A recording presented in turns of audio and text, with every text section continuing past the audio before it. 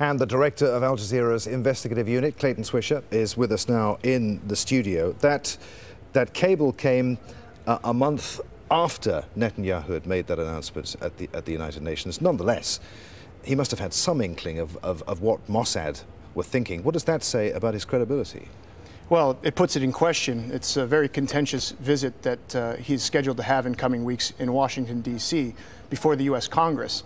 And one would have to think, after reading Mossad's top-secret assessment on Iran's nuclear capabilities, if Prime Minister Netanyahu was willing to fudge the truth before the entire world at the United Nations in its General Assembly, is he going to have any problems characterizing things in a different light before a friendly audience in the U.S. Congress? Tell me about the spy cables, how we came about being able to see what Mossad was saying. Well, in general, the cables came to us through a digital leak. We don't discuss how we get our information, and that's one of the reasons that people continue to provide Al Jazeera with information.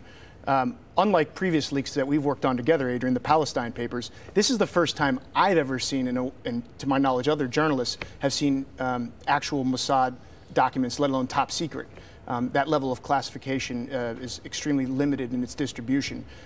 There's a variety of other intelligence services in this trove, more than a few dozen of intelligence services.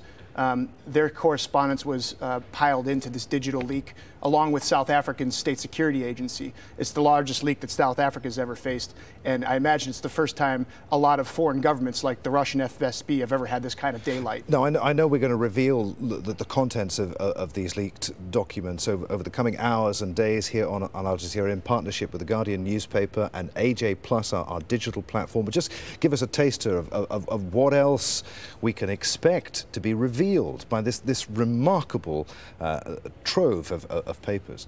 I think, broadly speaking, the team that worked on this, we were shocked to find the extent to which Johannesburg has become the El Dorado of espionage. It seems as if the continent of Africa is the new arena for the great game between powerful countries trying to vie over. In what way? What do you mean?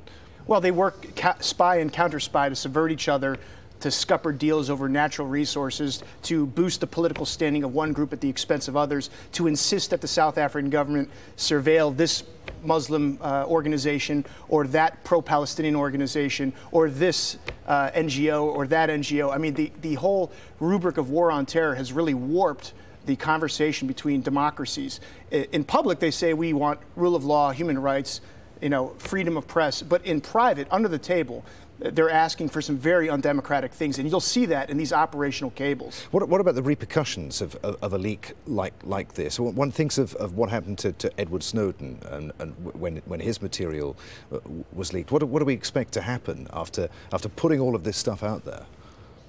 Well, suffice it to say that after Edward Snowden, one would have to be a fool to go anywhere near revealing their name, lest they want to find themselves living, in a flat in another country with the entire world wanting to arrest them. I can't blame the individual or individuals who would have done this, but suffice it to say it's probably going to be an awkward day at the office at the South African State Security Agency. Okay, Clayton, we'll look forward to seeing what else is going to be revealed by the spy papers. Many thanks indeed, the spy cables rather. Clayton Swisher, the director of Al Jazeera's investigative unit. We'll have more on this story in around 20 minutes. You can see the original spy cables articles and analysis on our exclusive website. You'll find it at aljazeera.com/spycables, and you can follow the story on Twitter too with the hashtag #SpyCables.